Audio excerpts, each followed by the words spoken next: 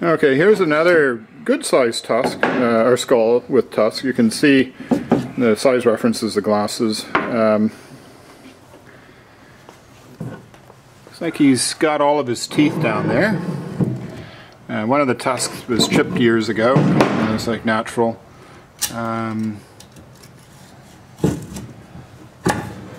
Again, it's a big solid skull. So we'll take these pictures, then we can narrow them down with further close-ups and whatnot. And then there's one more here, and this guy's huge. Holy cow. I mean, again, I'll use the size reference. You can see I have to back up just to get him in the field of view. The tusks are nice. They're very big. Are these all the way in? So it looks like they're all the way in. It's got one that's kind of curved, which I think is pretty funky. Tusks are good. I don't see any cavities or any problems.